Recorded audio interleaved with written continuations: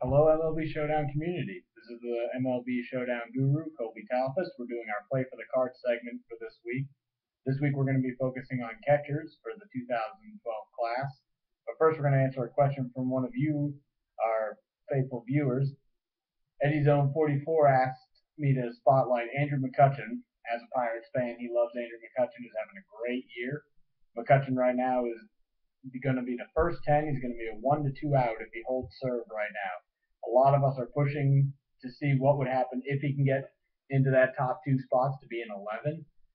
Either way, if he finishes an 11, he's going to be maybe a 700-point card as a legitimate speed A plus 20 speed with 19 to 20 power, triples, doubles, single pluses, great defense. He's going to be a fantastic card. He might be more usable though as a 10 in my opinion, depending on how the numbers fall.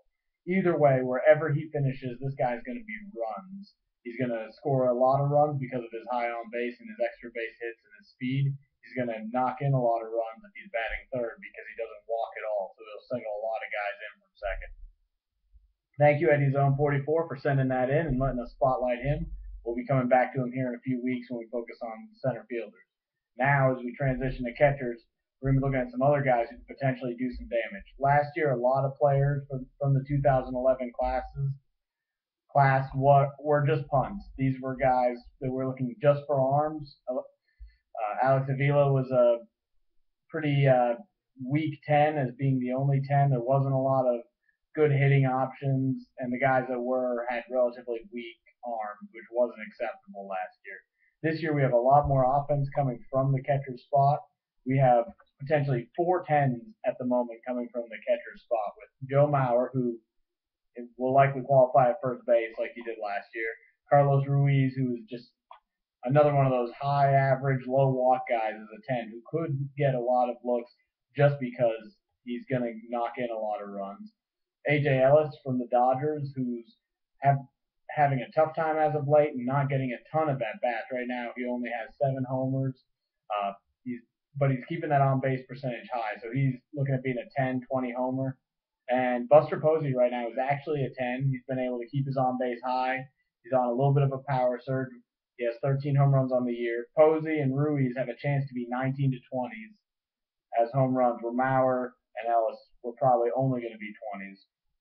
As far as arms are concerned, Mauer's been having a relatively weak arm as far as catching people stealing. He's only got a +3 arm. Ruiz got a 7 and Ellis a 6 at the moment. So the arms are okay. Mauer having too weak of an arm to really be a usable player at the moment. As we drop down into the 9s, we have a pair of guys who will likely not be too usable.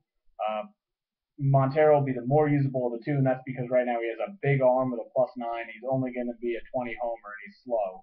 So this might be a good chance to have a player who gets on base, really a good pinging option with a high arm for those players who like that, so you don't have to punt for cheap. And then Carlos Santana is just not having a great year. He's getting on base, but he's not going to be anything to write home about. This is looking like another one of those players that's just going to be not very good as a 9, 20 homer, weak arm. He's going to qualify at first base, which is going to make him cost more. He's not going to be able to play first base for you. So he's having a decent year, but he's just not going to end up being a good card. Catchers are a very fickle position where we're really nitpicking on a lot of these guys. As we go down, some of the good 8 options are going to be Yadier Molina's looking like an 8, maybe an 18 to 20 speed B because he's been having a fast year with 8 steals and only 1 caught stealing. Whether or not he's actually a speed B is kind of something to look at, and hopefully people can give some feedback on that. Hannigan out in Cincinnati is going to be an 8 again. He seems to get his on base up pretty high. And then Mike Napoli is currently an 8, so he's been heating up a little bit. Another 8, 18 to 20. He has a weak arm, though, at the moment with only a 3 arm, which makes him very tough to use. When last year he was a 10 with a 7 arm who qualified at first base. Some of the more interesting options that you may not be thinking about are right now Flowers from the White Sox has a +10 arm, and also Henry Blanco, who's traditionally had a great arm in the game, also has a +10 arm. A player that I think is off the radar because he's been hurt, who could have a decent card, might be Jonathan Lucroy from the Brewers. he has a very high on base. He has very low at bats, but he's been very productive in his at bats. He has 5 homers and 4 triples and 10 doubles, doing really well. What that translates into a card, I'm not really sure. It really depends on how many at bats he ends up getting. But that is an interesting option, and the verdict is still out on him on what he's going to end up doing. A lot of names that are pretty high up in a lot of you guys' minds as far as Matt Wieters and Brian McCann haven't really been mentioned.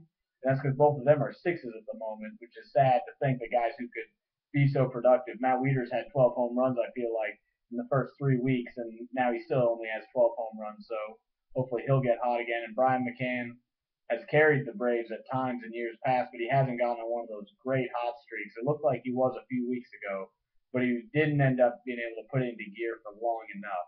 Another player, the most powerful catcher at the moment, is actually Jared Saltalamacchia, who is a 5, and he has a big time homer with 19 at the moment.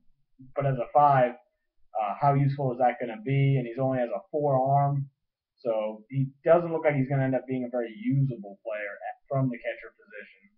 But it's an interesting option, especially if you can get that on base up, maybe to a 7 as an option there. Forgive me, guys, I am a little jazzed up right now as we're working on our first live mock draft coming up here tomorrow, so I'm very excited about that. We're looking forward to that. And so if you guys are interested in ever participating, something like that, please continue to follow us on the blog. Send us comments that you'd like to do that so we can send you information. As I look for other good people you may want to think about as a catching option. Kurt Suzuki has a nice big arm, but again, a very low on base as a 5. Looks like we're going to have plenty of great punt options here for the 5s and such on base, slow, big arms like we normally do. Thank you guys for bearing with me as I'm a little bit sidetracked this week. Remember to send in your suggestions for next week as we're going to be trying to focus on corner outfield, which has kind of had a resurgence as of late. It's been a weak class compared to the 2000-2001, but I'm excited to see some of the guys next week. If you guys want me to spotlight any specific player, please let me know, and I'd love to do that for you guys. And remember, play for the card.